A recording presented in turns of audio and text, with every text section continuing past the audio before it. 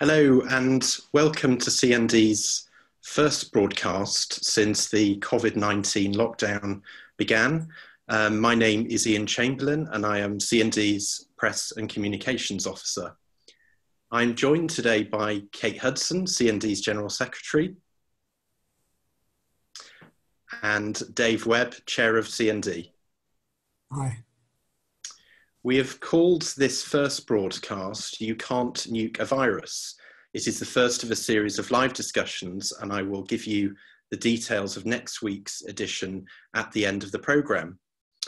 The lockdown has created some practical challenges for those of us campaigning against nuclear weapons. CND is exploring the different ways in which we can work to overcome these challenges, and I know you will be too. We will discuss some of these ideas later in the programme.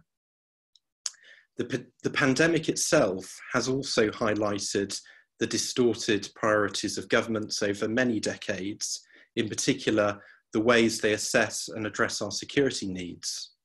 We have a situation where £205 billion are being pumped into a nuclear weapon system that makes us less safe, and yet we don't even have basic things we need to address this pandemic, like PPE, face masks and ventilators. We are living through the very bleak implications of many years of poor policy choices that haven't responded to human and social needs. We have also seen the power of the government to act if there is the political will to do so. Something CND has been calling for many years is defence diversification, repurposing defence companies and their workers, including those involved in building nuclear weapons, to move them away from building weapons of mass destruction towards creating socially useful goods. For decades, we've been told this is impossible, that scrapping Trident would inevitably mean joblessness for thousands. And yet, in the last few weeks, we have seen the government speaking to defence companies like Rolls-Royce and Babcock International about building the ventilators we desperately need. So apparently it is possible after all. Kate, you've been writing about some of these things in the last couple of weeks. Can I invite you to comment here? Yeah, thanks very much, Ian. If you look back at government security strategies for the whole of this century, in fact, you can see that governments have been quite preoccupied with the risk of pandemics and, of course, also the risk of resistance to antibiotics. So the health question has been really at the top of the political agenda. In 2005, Tony Blair's government, they published their security review, and they actually said that the World Health Organization had congratulated Britain for being ahead of the curve and really preparing well to meet this kind of eventuality. So only 15 years ago. In 2010, the coalition government began a process of putting security threats into tiers, so you could see the kind of priority level of the different threats. And they put pandemics and other kind of public health problems and big issues as a tier 1 threat. And at the same time, of course, at that time, they downgraded Trident's issues, state-on-state nuclear threats, to a tier 2 threat. So they'd kind of got the right idea about what are the 21st century threats. They had tier 1 was pandemics, it was climate change, it was organised crime, terrorism, all the things that we would recognise. So they got that, but they didn't get the idea that you should actually invest money in dealing with those things, and you shouldn't be spending it on Trident. And then unfortunately, in 2015, once again, they identified pandemics as a really big issue. But what did they do? They continued spending on Trident, and they also continued with their austerity programme and cuts to the National Health Service. So we have this situation now. Of course, as Ian just mentioned, we're faced with this massive, catastrophic pandemic, and our systems, health systems, hospitals, equipment, are chronically underfunded. And this is the kind of skewed priorities, unfortunately, that successive governments have followed. So certainly in our campaigning, many of you will recognise over the last decade, perhaps since the financial crash, we've been highlighting spend on NHS, not Trident. You know, that's the kind of message that we have to continue to get over. It's good that government seems to be moving towards some form of arms conversion. If that is going to happen, I'm sure Dave will explain that needs to go on after the crisis. You know, we can't go back to the world as it was. That's not possible. It's also not desirable. Thanks, Kate. Dave, one of the sensible demands that we've seen in the recent weeks is a call for an international ceasefire. On the 23rd of March, the UN Secretary General urged warring parties across the world to lay down their weapons in support of the bigger battle against COVID-19, the common enemy that is now threatening all of humankind. Do you want to comment on that? Yes, thanks. As Guterres points out, it's usually the most vulnerable people, the women, the children, people with disabilities, the marginalised and the displaced who pay the highest price in wars. They're also at the highest risk of suffering devastating loss from the virus as well. In many war-torn countries, health systems have collapsed altogether almost. A few health professionals that there are have often been targeted as well. Refugees and others displaced by the violent conflict are doubly vulnerable. And as he said, the fury of the virus illustrates the folly of war. Apparently this call has been endorsed by some 70 member states so far. There are regional partners, also non-state actors, civil society networks and organisations, and all the UN messengers of peace. 11 countries involved in long-term conflicts have also responded.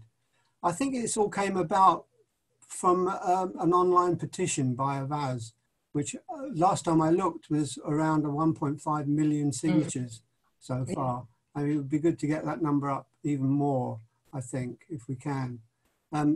So as Guterres said, to silence the guns, we must raise the voices of peace, and that's what we need to do. There's still some way to go, though. Action is needed, not just words. There's something like 200 wars and military conflicts going on at the moment, which bring misery and suffering and are a handicap also to any meaningful local attempts to deal with the pandemic. I think the International Peace Bureau has put out a statement about the G20 online summit, which occurred just a few days after the Secretary General's statement. They issued a statement recognizing that global action, solidarity and international cooperation are more than ever necessary to address this pandemic, that it's a powerful reminder of our interconnectedness, and yet it fails to apply this thinking to the need for peace. The stimulus that they've suggested or have offered, the $4.8 trillion, should be used to protect the jobs of working people, of incomes, and reinforce social welfare systems for the people that need it, not just as a way of making money for the already too wealthy, such as the arms manufacturers. So we have to be really careful where this money is going and how it's spent.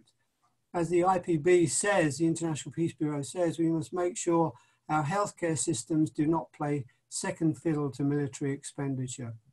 The world spends something like 1.8 trillion US dollars on the military, and still NATO reinforces its irresponsible call for more spending and demanding that its members allocate 2% of their GDP to the military, which unfortunately the UK does. I think the UK defence budget at the moment is something like £40 billion per annum. Just think what we could do with some of that, just a bit of that, and how if we'd have spent it properly in the first place, we wouldn't be in this situation where we are at the moment, where we can't offer testing for the virus, and we can't build the ventilators quickly enough to what requirements. Another kind of victim of this in a way is the Nuclear Non-Proliferation Treaty review conference, which was due to take place in New York in April and May, and that's now been postponed, I think, until next year, where it might take place in Vienna, in the UN in Vienna. And our side event, which we were going to hold then, was going to be called Will Britain Honour its NPT Commitments and Disarm? I think we're hoping to do that online now. We are, yes, yes. So there's still a chance to join in. Yeah, or a better chance now, actually, to join in than there was when it was in New York. Great. There was also going to be a world conference on the abolition of nuclear weapons to take place around the same time in New York. That's now also, of course, had to be cancelled, but that too will be, parts of it anyway, will probably take place online. So there's more opportunity for more people to get involved in these really major events, which is, you know, in some ways a good thing. Great, thanks, Dave.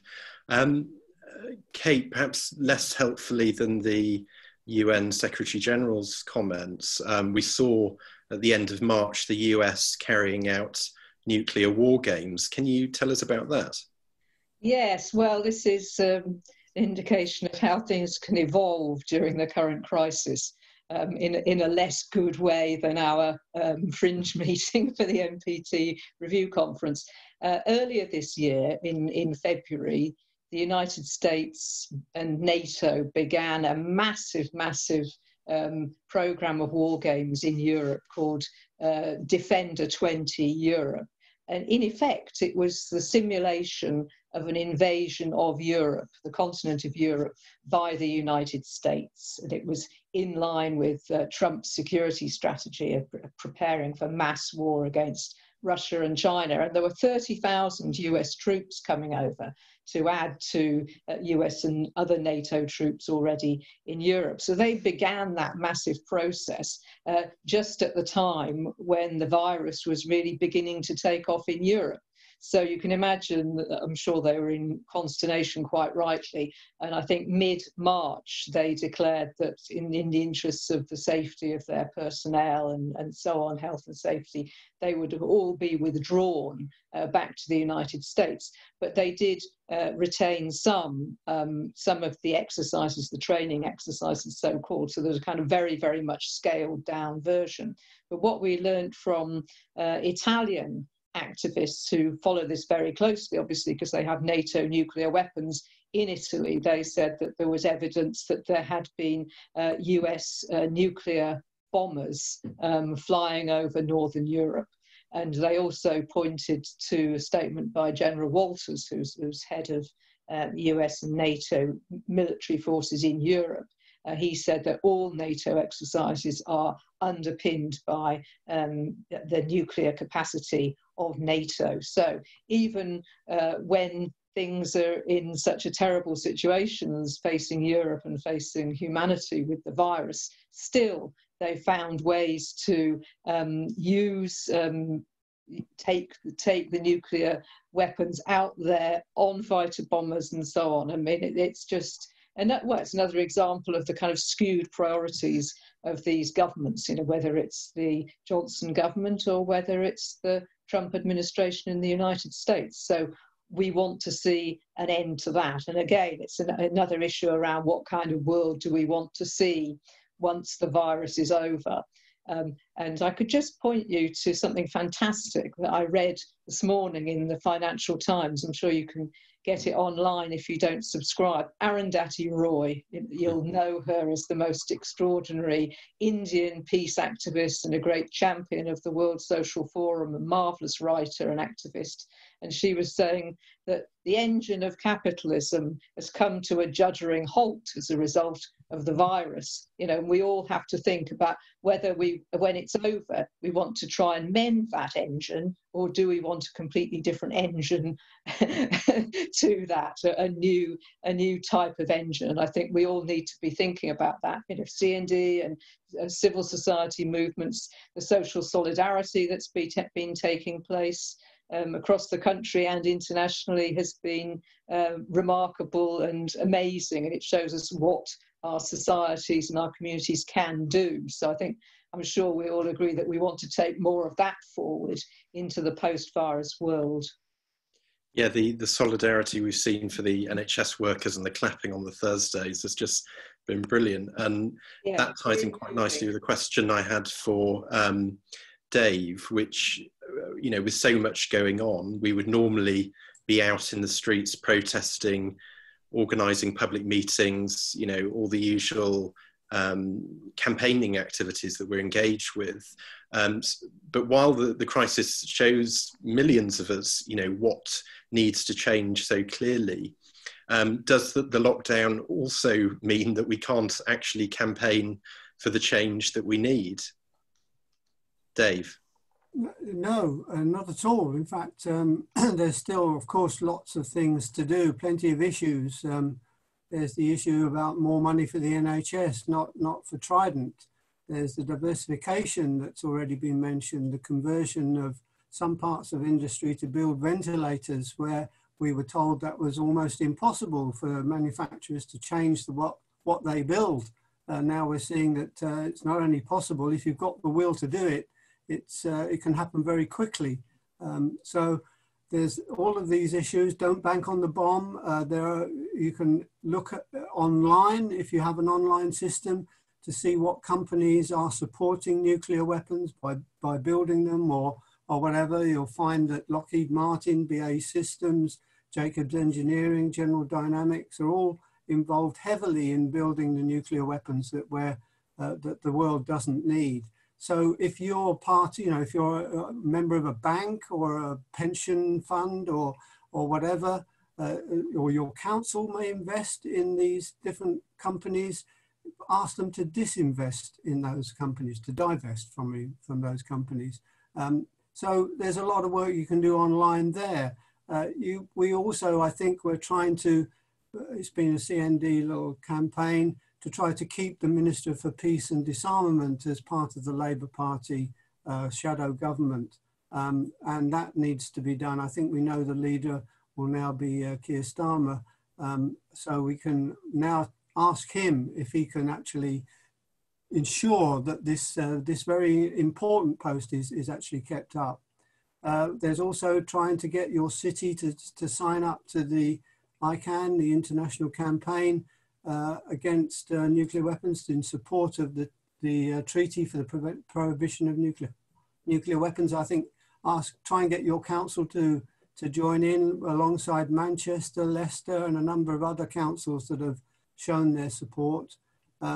Check up with your local group, see what they're up to. If you haven't got a local group, maybe start one. You know, you probably know a few people online. It doesn't matter. It doesn't have to be a big group. It can be a small group, but you can share ideas. You can write letters, send emails to newspapers, MPs. Take Bruce Kent's advice that he sent earlier on a CND email. Don't make the letters too long, and make sure that they're easy to read and easy. Stick to one or two points. Don't go ranting off like I often do. And there's plenty of online petitions to sign as well. CND puts out regular calls for support on various things, but there's also campaigns which are related to end the sanctions on Iran, to stop the US blockade of Cuba, etc., etc. So many things happening. You can, if you can tweet, you can blog, you can use Facebook, Instagrams, make even a short video with your phone, put it on the web somewhere. Talk to friends and family, co-workers, so many things you can do. Just make sure that these issues get discussed. They're extremely important issues. This is now, we have an amazing opportunity to clarify once and for all what the importance of some of the things we've been saying for years. You know, divestment, putting our money and our care with people and making sure that people are safe, not just the state is cared for. So we are formulating also in CND a series of webinars, as you mentioned. There'll be one next week with Paul Rogers, and perhaps also several others after that. So it's a chance to inform yourself make sure you understand what the issues are, make sure you can answer some of the questions you might get asked. Great, thanks, Dave. We've had a few questions from CND supporters and members from across the country. A question from Pam was, I'll ask you this one, Kate. Can CND share some template letters from which to draft letters to local and regional media about the global health crisis and waste of resources on nuclear weapons and war games? Thanks very much for that, Pam. Yeah, that's a very timely and appropriate question. You see before you Ian Chamberlain, our Press and Communications Officer, who's the colleague who will prepare some template letters. They're great for sending off to the media, press releasing even with quotes from local people. So we will get those sorted for you and we will put them on the CND website next week. So keep on checking there. Dave, one for you here from Janet King, who is a CND member in Bromsgrove. She asks, after COVID-19, the economies of even the wealthiest countries will be much decreased and the national debt will have risen. Do you see this as an opportunity to campaign strongly on our waste of money, waste of lives message? Yes, thanks, Janet. Absolutely. This is kind of almost playing into our hands in a way. I mean, we have to reassess the way that we spend money as a nation and what our priorities are. We will not have as much money as we have now, and we don't have a huge amount now, to be honest. So we need to be very careful. We need to emphasize to our MPs and to the Prime Minister what we think the priorities of the country should be. And let's not waste money, waste lives, waste time on, especially on things like nuclear weapons, when there is a whole welfare infrastructure to rebuild, really. Great, thanks, Dave. Alison Sheriff asked, I have been lobbying my MP about this issue, but to no avail. Why is it so difficult to withdraw from the nuclear arms race when we were promised several years ago that we would do so? Why are even Labour MPs reluctant to face this challenge? And could this be the pivotal moment? So similar to the last question in a way, but why aren't politicians really raising, to this challenge right now? Yeah. First of all, thanks to those of you who are commenting on the chat column, which is why I keep on looking over there with my glasses on to see the small type. Yeah, I think one of the key problems is that for a long time now, Britain's nuclear weapons have been associated with our status in the world. It shows in the eyes of many politicians that we're kind of a heavy hitter and we've got a seat at the top table. And in spite of everything that's happened and all the real challenges, that idea is still there. So, for example, we know that Tony Blair, when he was writing in his autobiography about the decision on whether or not to replace Trident when it first came up in Parliament in 2006, in his autobiography, he said, I looked at it from both sides and there was a good case for getting rid of it, but I thought not to have it would be too great a downgrading of our status as a nation, and that continues, that idea across many parties, not all, of course, but many governmental parties. And unfortunately, with many Labour politicians, they think that the Tories will make them look weak on defence. It'll be a way of attacking them. They need to reassess this because the majority of people don't want Trident. So those are the kinds of reasons. And I think post-virus, with the whole issue going on about, to see Bruce Kent seems to be about to appear there, with the in the post-virus situation, with more money, having been put into the health service and having been put into people's needs, let's make sure it stays with those. Let's get the new Labour leader. Let's all write to the new Labour leader and say, the kind of priorities we want him to be following. Something slightly spontaneous has happened that was off the script. Bruce Kent is joining us. Are you there, Bruce? I'm there. Are you there? Yeah, if you speak a little louder, I think we can hear you. Can you hear me now? Yes, we can. Welcome, Bruce. You put your hand up. Did you have a question for us, or did you want to say something? I want to say something. I don't ask questions. I just like to say this. No one has mentioned so far that this new Trident we're building is costing £205 billion. And to get the thing out at sea, it means we have to borrow the missiles from the United States. It absolutely is not an independent nuclear weapon. And most people don't realize that. They think it's ours. Well, it isn't ours. It's completely dependent. It's like hiring a dinner jacket from Mossbros or somewhere, but belongs entirely to the Americans, whether we can have an effective deterrent or not. And it's time to press that point, I think. I think I've talked long enough. I think one point, as I said before, or at least as Dave said to me before, one point is enough to make. Don't scratch your chin, Dave. I'm looking at you. Bye now. Thanks for joining us, Bruce. That was really nice, unexpected surprise. So thank you.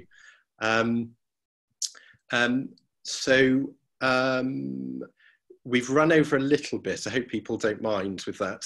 Shall I take just a couple of more questions before we Can I just answer one of the questions that's come up on the chat? Somebody asked for a list of the companies that I mentioned. I think the best way to get the companies, a list of the companies, is to look at Don't Bank on the Bomb. There's a website called Don't Bank on the Bomb, and a full report on the companies involved in nuclear weapons manufacture and production. And what you have to do then is to check to see whether any of the people that invest money for you on your behalf, for your pension or whatever, are working with those companies or investing in those companies. Great, thanks, Dave. Can I just give you a final one, Kate? Yeah, sure. A question from Jean-Pierre Merlac. Why can't CND stop using words like trident and deterrent? They are convenient euphemisms used by supporters of nuclear weapons to hide their real meaning. Thanks, Jean-Pierre. Good question. Actually, in CND, we are pretty careful about terminology. We do use the term Trident because that is the name of Britain's nuclear weapons system, but we always call it the Trident nuclear weapons system. And in fact, people who've ever come into C&D office or worked in C&D office will know there's a complete ban on using the word deterrent, because absolutely, the government never talks about Britain's nuclear weapons system. They talk about the deterrent, you know, as though it's some kind of sacred thing. And we have to absolutely disregard and deplore the use of the term deterrent, because as you say in your question, these are weapons of mass destruction. We have to name them for what they are. So thank you for raising that. Very important. Great, thank you. Yeah, thank you to everyone who sent so many brilliant questions. We will definitely follow up more of these questions in next week's episode of this programme. And just to say something about next week, next Saturday at 3 p.m, we will be speaking to Paul Rogers, who is the Emeritus Professor of Peace Studies at Bradford University. Paul is a good friend of CND, and he recently wrote 2 articles, one for Open Democracy and one for the Oxford Research Group. In the Open Democracy article, he argues that the UK security services are about to face some very awkward questions when the pandemic is over. And he goes on to say, quoting Paul here, that if and when we do come through this global crisis, it must be recognised that doing so must be a dress rehearsal for the even bigger global threat of climate breakdown. If governments and the wider international community can learn to work closely and successfully together on controlling COVID-19, it could serve as a vitally important guide to this even greater challenge, end quote. And I would add to that that it must also be a dress rehearsal for the work that countries need to do together to eradicate nuclear weapons as well as the climate crisis, are the twin existential threats we face, and they must be both confronted together.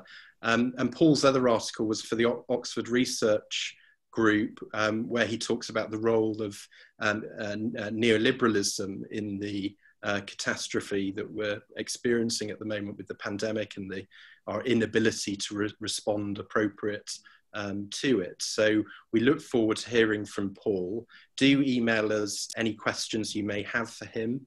And I thank Kate and Dave for joining us today. Thank you, Kate. Thanks very much. Bye-bye, everyone. Thanks for coming along. And thank you, Dave. Thank you very much. Yeah, thanks for participating. Now wash your hands, please. And I thank you all for listening. And I hope you will join us next week at 3 p.m. on Saturday. Goodbye. Bye. Bye.